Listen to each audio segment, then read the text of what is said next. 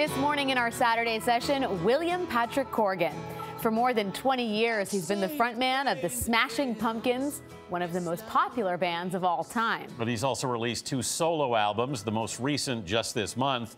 We'll hear him perform in just a moment, but first we spoke with William at the Gibson Guitar Showroom here in New York.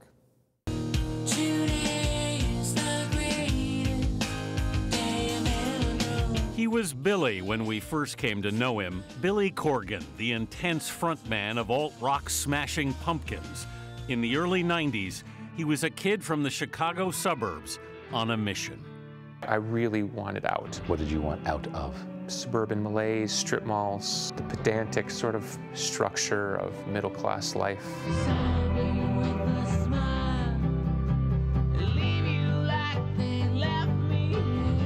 Corgan saw music as his escape hatch. And everyone told me, you're wrong.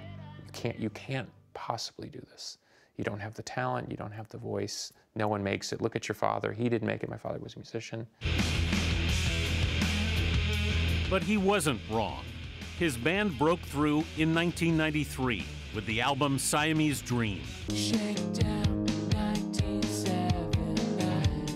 The follow-up, Melancholy and the Infinite Sadness, went to #1 and sold more than 10 million copies in the U.S. alone. When you had success, were you surprised by it? No, not at all. No. I know it sounds terribly ungrateful, but no, I wasn't surprised at all. In fact, my mother told me she wasn't surprised 1%. Where did her faith come from? You'd have to ask her. See, that goes on the list of things I wished I'd asked my mother. Yeah. Corgan lost his mother to cancer in 1996. When you lose somebody quite young, you know, you look back and say, oh, I wish I knew a little bit more about this one thing. It's like shadows. So I have to guess. To what degree is your music an attempt to fill in shadows? It's an interesting question. I think my music is an attempt to reflect the inner world that I feel and that I believe in, but I see very little representation outwardly, which is a bit strange. It's like Wizard of Oz.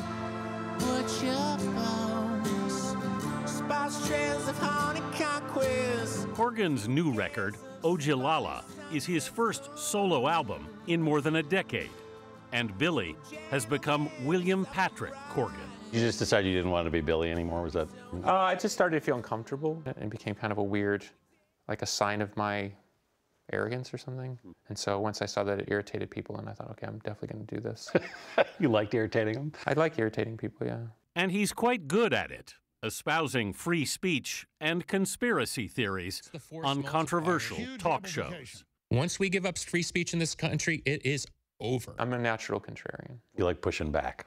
I just think the world's a little too comfortable for itself, for its own good. We need clowns, we need weirdos, we need freaks. They keep the system in check. Corgan says he tried to walk away from music, but discovered he couldn't. Ended up pulling out an acoustic guitar and sort of starting over and saying, well, if I can prove to myself that I can still write a good song, then there's a reason to continue. Working with producer Rick Rubin, the songs took shape. Yeah, it's totally from the cosmos. Yeah. That feel pretty good? I'm suspicious.